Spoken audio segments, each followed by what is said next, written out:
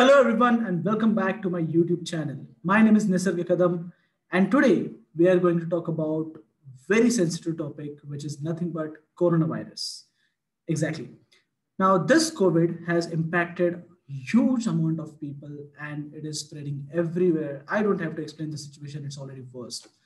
Still, we'll just quickly have a look at World Health Organization's dashboard, where if you hover on India, it says 1 crore 87 lakh people have been confirmed as COVID positive and 2 lakh death rate. It's a very high number, and because of this, everywhere there's lockdown in India. And because of lockdown, it is impacting our economical situation highly. Now, this economical crisis is soon going to impact India very badly in future. And to avoid that, we have to keep working. We have to keep, everybody has to keep their shops open. Everyone has to keep working so that to maintain the economy. But this is not happening right now. Right now, everybody is under lockdown. Everybody is sitting in their houses, keeping their businesses shut, and nothing is happening right now, just to control the cases. And the most impact is on the normal people or the middle class people, where they have small stores or they have supermarket stores, where there are grocery stores, and these stores are closed just because of lockdown or the strict lockdown rules. And because of that, even people are not getting edibles, people are not getting groceries, and the store owners are suffering a huge economical crisis. But what if we can put a little bit of governance on top of the stores and maintain the social distancing rules, the social distancing regulations, where government is also happy, we are happy, everyone is happy.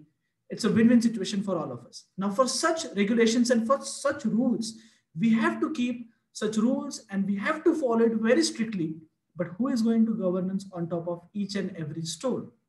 Now, in such case, I have came up with a small idea where we can integrate AI center of UiPath. We can integrate AI and RPA together, and we can work on a situation where each and every shop will have a CCTV camera, which covers the pretty much all area or complete area of the shop. And then our AI model will help us identify the number of people standing inside the shop currently. So here are the couple of images. So for example, there are 6 stores of one vendor, and each store has different owner. This particular store has right now 1 person standing inside the store. So I can identify that this is the CCTV footage where there's only 1 person. So these images I have captured from Google randomly. So these are not the actual stores, but yes, these are the sample images. So there's 1 person who is standing inside the store. Then there are multiple people right here. So there are so many people without wearing masks standing in this particular store. Then there are only 4 people right here in this store. And then the list goes on.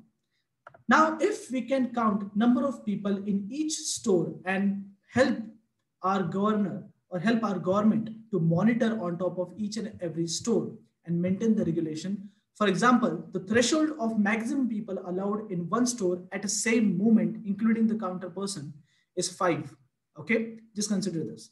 Is 5. More than 5 people are not allowed in one store at the same moment. Now, if this is the rule, then I have designed a bot with the help of UiPath Studio and UiPath AI Center, which helps us monitor the situation and which helps us send the warning messages if number of people exceeds in a particular store. Now let's go ahead and let's run the bot. So this is the robot which I have created, which integrates with UiPath's AI Center. Now I'm running the bot. Let's go ahead and look at what's happening right now. So let me show you the output folder is empty currently.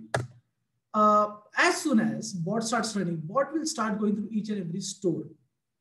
Now in each store, I have a list of store with the store code, the name of the store owner, and the email of the store owner. Now for the first store, there is only 1 person standing here, and bot has detected that store 1001 contains 1 number of people. That means only 1 person is there right now inside the store. So I will simply click on OK. Now there in this store, rules have not been broken. And you can see in the output image, bot has identified that this is a person. And also you can identify that this is a car which is identified outside the store. Now bot has identified this person, and that's why bot has skipped and not have sent a warning email. However, in store number 2 contains 14 number of people And warning email has been sent to Srishti, who is the owner of store 1002. Now, who is Srishti? So here we have our data where we have all the emails of each and all the store codes across matching with the name of the store owner with the email. So for now, I have kept this as my personal email to show you that how this actually works. Now, what I will simply do is I will simply click on OK. Now for the store number 2, bot has identified that there are more than 14. So there are total 14 people right here standing, and that is the regulation. So here the rule is completely broken, and that's why an email with warning message has been sent to the owner. Now let's look at the email. So I will quickly refresh, and here's the email. So this email says, number of people in store 1002 exceeded. Hi Srishti, who is the owner of the store. According to the person counter machine learning robot, the limit of number of person in store has exceeded. And it has also, bot has also attached an image of the store for the reference so that this warning message has been sent by government. Now for the store number 3, let's go back to store number 3. There are only 4 people detected here. So that is not, it's not breaking the rule. So that's fine. Bot will still move ahead with the 5th image. Sorry, 4th store, the store number 4. Now let's look at store number 4. So 3 stores have been processed till now. Now in the store number 4, again, there are more than, yes, as you can see, store 1004 contains 6 number of people. Warning email has been sent to Jolly, who is the owner of store number 1004. So this is the store where there are more than 5 people, obviously. And the email has been sent to the owner of this particular shop. Now, let me refresh, and in some time this email will appear here. Also for the store number 5, bot has detected that store number 5 contains 10 number of people. Let's go ahead and let's look at in the meantime that email is loading. So there are too many people right here in this store, and they're also not wearing masks. So it is completely breaking rule. So bot will definitely send a warning email to Aniket, who is the owner of the store number 1005. So let's go and let's refresh our email. So the email is coming up a little bit late. That's fine. But we are still getting all the data right here in front of us in the output folder. And then store number 1006 contains only 1 person, and bot stops here. So bot took complete time to go through the CCTV footage of or CCTV screenshot of each and every store, and there's only 1 person right here, so it's fine. Now bot will keep on doing this based on the frequency that you decide. So if you want to keep this frequency half an hourly or 1 hourly, or how do you want to keep it? Bot will keep on monitoring the CCTV, and bot will keep on capturing how many number of people are there in the store and they are not breaking the rule. If the rule is broken, immediately a warning email will be sent to the owner. Now this data is captured right from the store emails. And this is how this bot exactly works. Now with this, we can also monitor the number of people. Now you can see here, the second email is also received to Jolly, who was the owner of the store number 1004. Along with the image of the store number 1004. And the 5th image for the store number 5 to Aniket is also sent along with the number of people, where the bot has already identified and predicted number of people.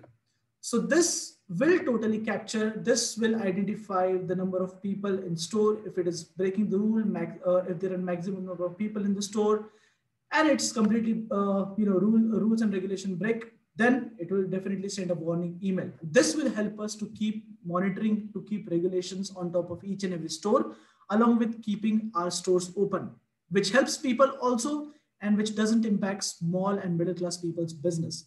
So that's all was the idea of this whole concept, where I have used for building this particular robot, I have used for AI capability, I have used UiPath AI Center, where I did not even have to create this entire machine learning model from scratch in Python. No, I just have to reutilize already pre-built solution.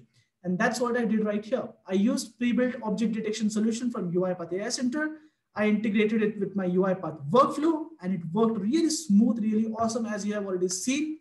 And it has given a pretty much accurate response. So with this, we will call out this session. Thank you so much for watching this video. Happy automation. And let me know if you like this use case, if you want to see how this bot exactly works. So I hope this video reaches more than 10,000 views. Thanks a lot and have a great weekend.